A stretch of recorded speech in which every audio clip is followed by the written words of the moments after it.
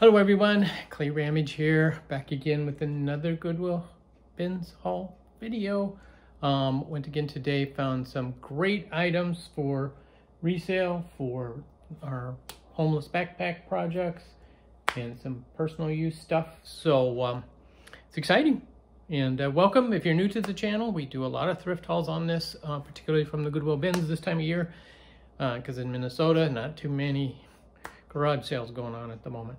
But yeah, we had a good time. There were a lot of fun small items and some surprises. So let's just get right into this. Couple things. I'm going to step away here for a second. Hop over here. All right. Get the far away things first. Found this. There's a number of Halloween items. One of them was this Boo candle. The label's kind of destroyed on the bottom, so I can't really tell. It's a Russ candle, but those are always collectible. Sold a number of those over the years. I also found this wooden T-square. This was very light, so it probably cost me $0.25. But back when I worked at the art supply store department, we used to sell a lot of these. And especially to the architecture and design students. So this one happens to be marked posts. It's an 18-inch, but it just brought back a lot of memories, and of course I can use it here. So I picked that up more out of nostalgia than anything else. And then I've been on a glasses cringe lately. Just happened to find some exciting glasses, stylish ones that everybody likes, and even the celebrities wear at times. Ooh, but it tickles my nose. So I found these. These are actually vintage. They're in great shape. They're marked Taiwan on the side. And it's got real fur. So, and they're child size. They're pretty small. But I thought they were great. You know, and again, down at the Pink Elephant, I sell a lot of glasses, sunglasses and novelty glasses. So anytime I see them, I pick them up. I sell them for usually around $4.99. You know, and again, these I probably pay $0.25 for at the bins. So it's good, quick profit, you know, quick turnaround. So can't ask for more than that when it comes to resale. Picked up a number of Legos today. They had a whole bag full that they tried to sell for $10.50, which that's a lot for that little amount. But I picked those up, and again, I put those in the lot and sell them all at once. I found a vintage coin collector, and this is made in Taiwan. The stamp is on the bottom. You can see the green felt has some good age to it, and it's kind of coming apart. And so I'll clean it. It's really dirty, so I'll clean it up. But these sell for $15 to $20. I was surprised that they sell for that much, but it's a good sturdy metal. And then if you want, you can, you know, when you get your coins, you can slide the little sleeve up there and package your coins. Well, there's just so much stuff I don't know quite to go. Okay, let's go with this one. It's probably the oldest item I found. Kraft American cheese box. Processed cheese, American on the end with a big K. It says Kraft Phoenix Cheese Corp, Chicago, Illinois. Just a nice vintage box, good and solid, nothing wrong with it. And you can tell it's got that nice aged patina to it too. So that'll make a great item for the Pink Elephant as well. Just even for storing stuff in. So I found some copper cookie cutters. But the unusual thing about these are very heavy. They are not your light, thin cookie cutters. So I almost wonder if they're more just designed for decoration than actual use. But so I got the 2 different size Christmas trees and the snowflake. Now the snowflake is a little thinner than the 2 Christmas trees. These are pretty heavy gauge metal. But yeah, so I picked them up. So if anybody's interested in copper cookie cutters, let me know. I did pick up a number of things for the backpack that we do for the homeless. There was a brand new bar of soap. There's a brand new toothbrush. Now this particular one, it looks like a child size, but it doesn't matter. We put them in there. I found 3 pairs of socks, all brand new. Pair of Bombas. See them advertised all the time. And a pair of kitty socks. They're really cute. So yeah, so that's some stuff for the backpacks that we got. I found these lovely little coasters in a bin. They're alcohol proof, made in Japan. It says hand painted, alcohol proof, made in Japan.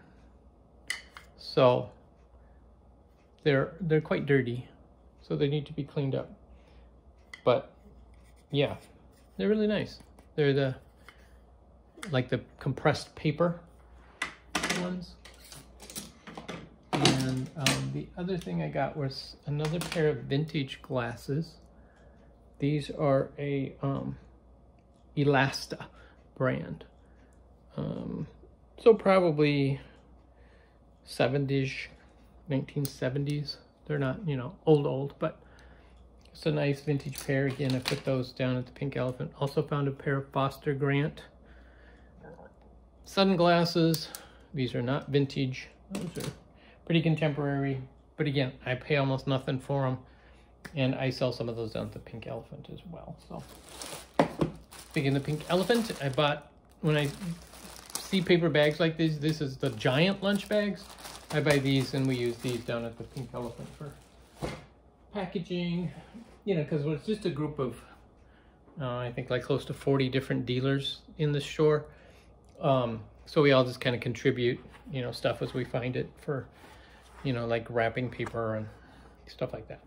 Speaking of that, I also found this 3-step riser, you know, spice rack kind of thing. These are always good for retail displays to help get your merchandise in layers so you can see all the way to the back. So I picked those up. I also picked up a zipper repair kit, and I also got another one. So this is more of a heavy duty one, you know, for like backpacks or camping gear, stuff like that. But you always have to repair zippers, it seems like, right? So that's what we do. Picked up a vintage I'm calling it a vintage iPod. It's not vintage, but an old iPod. And I pay 99 cents for electronics. I paid 99 cents for that.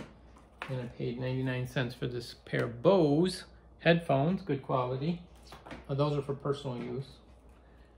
And then, but this I'm collecting a number of these, and I'm going to send them to somebody that I know who deals in those things. I typically don't, because I don't have a way to test them. I don't know how to test them very well or anything like that. So collect them up, because again, I'm not paying much money for them. I found a Precious Moments figurine. This particular one says it's a perfect boy, so it's like for a birth announcement. The little doctor with his little doctor kit there. That was pretty cute. Again, I probably paid 60 cents for this. These sell for, you know, $10 to $15. So good return on the money. Sold brand new for $18.50, it says on the box. This one have a date on it, 1991. So yeah, that was the year we got married, 29 years old. I found a little pewter statue. This one is of St. Michael. I honestly don't know why I picked it up, but I thought it might have some resale value. Found a vintage marble all by itself. Half-used bottle of hand sanitizer. In my how-to videos, you'll see why I picked this up. Again, it's half-used. You probably wouldn't want to use it on your hands, but I can use it for my other projects. Then I found this vintage puzzle still in the box. It's called a rectangular and square puzzle. Still has the instructions, and there's the puzzle. So somebody probably never even tried to use it. Got it as a gift, stuck it in the drawer, and it's been sitting in there ever since. But it was made in Taiwan, Republic of China. So, and I can't remember exactly when that terminology was being used on stuff, as opposed to just Taiwan.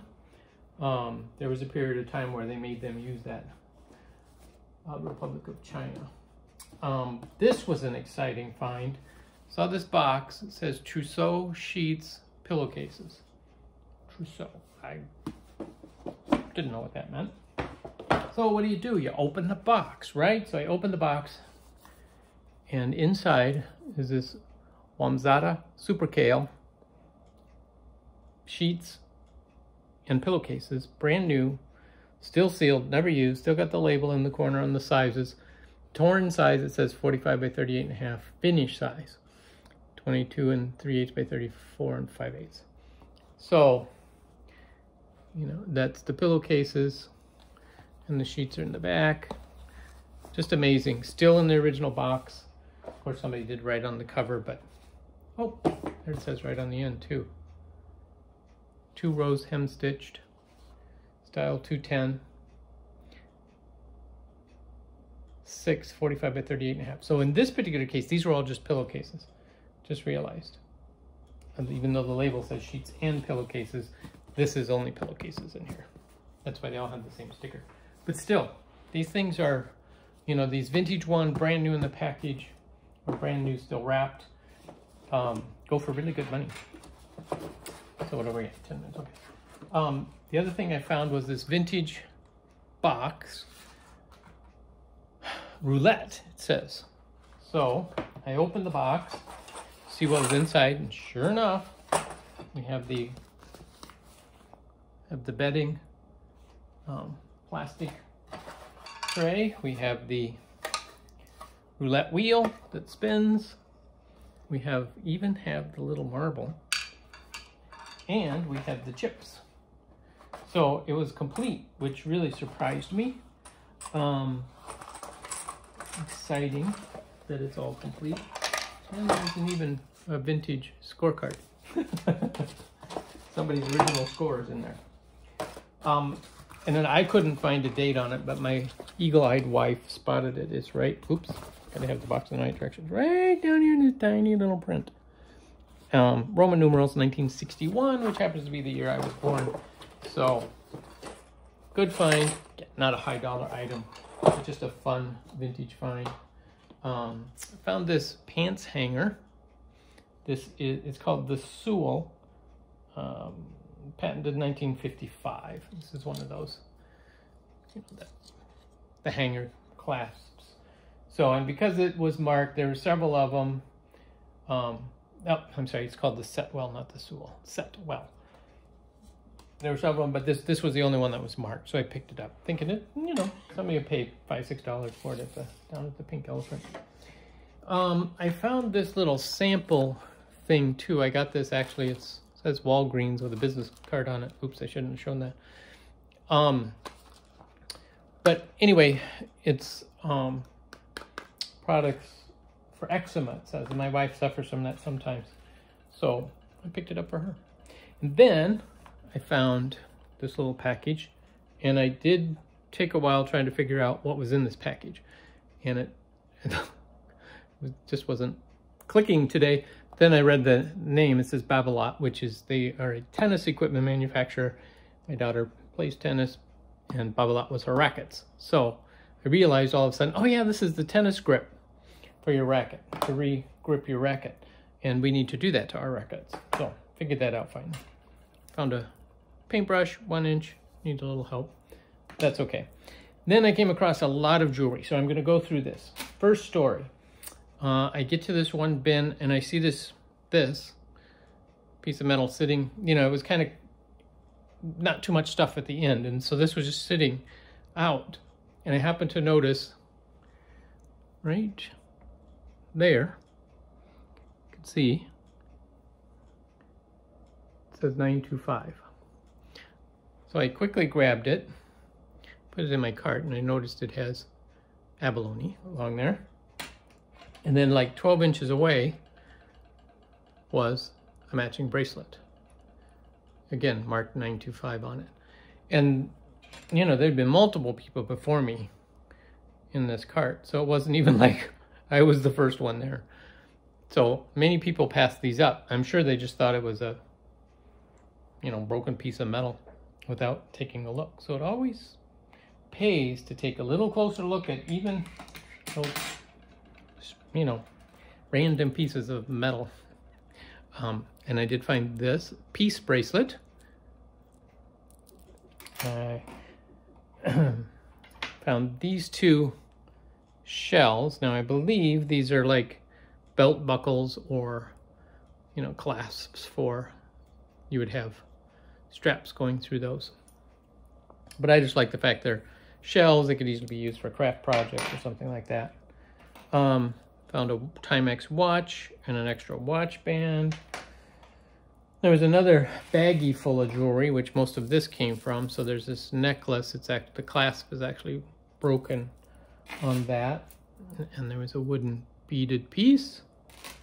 This was by itself. It was not in the baggie, just a little bracelet.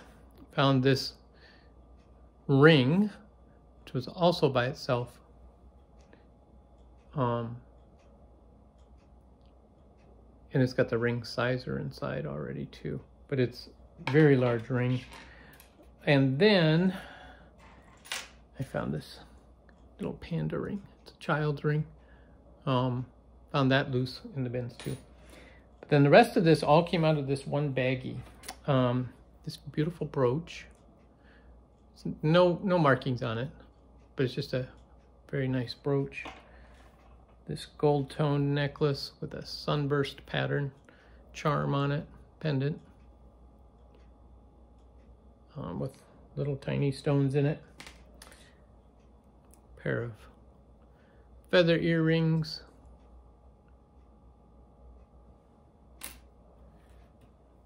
This looks like a handmade ring. It's wire, silver wire, I believe. And the two pearlized beads. There's a single bow tie necklace. What am I saying? Earring. Just one.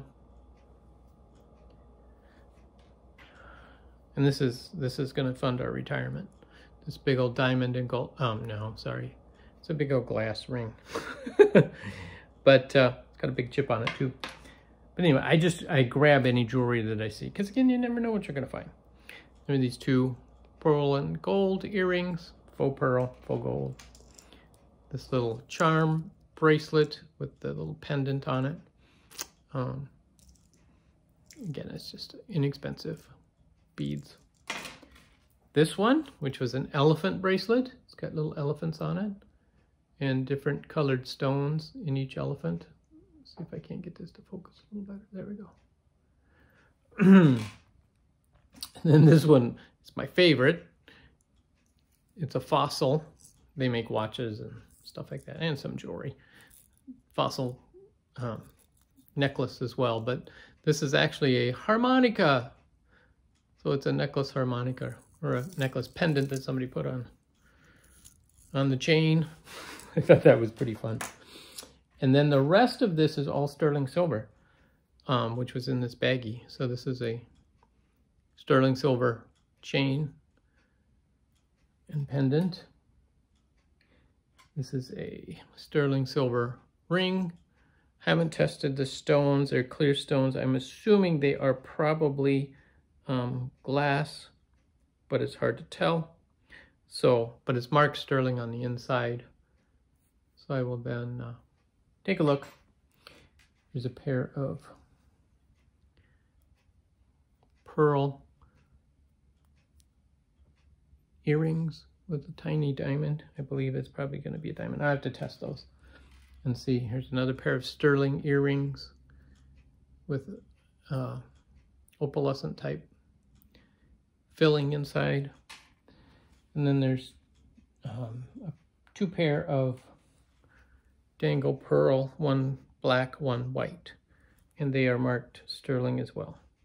So not a bad haul for a little trip to the bins today. So I was really surprised on the jewelry. I wasn't expecting to find this much sterling silver. And again, these two alone weigh a lot. So the fact that they were just sitting there, and it's actually a beautiful design. So I'm gonna have to look it up and see if I can't find, there's no designer name on it. So I have to see if it isn't some way for me to see if I can attribute it to some company or designer. Because again, this was not an inexpensive set when it was new. It's just, the design of it is nice. So anyway, so that's what we've got. Thank you so much for watching, and we'll catch you next time. Bye.